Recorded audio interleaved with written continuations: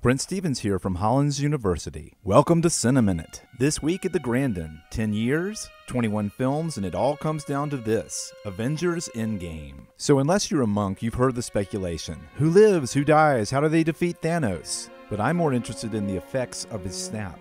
Pop culture is, of course, littered with post-apocalyptic tales. Think of a way the world can die and it's been done. But this apocalypse is a bit different. What happens when half the universe suddenly experiences survivor's guilt and massive grief? The Avengers, of course, blame themselves. But what are the effects on society at large? The other difference is we as an audience have had 42 hours with our on-screen avatars of this misery. In a very real way, these characters have become our friends. So once more into the breach, Marvel fans. The end may be near, but we're in good company. I'm Brent Stevens, and we'll see you at the Grandin.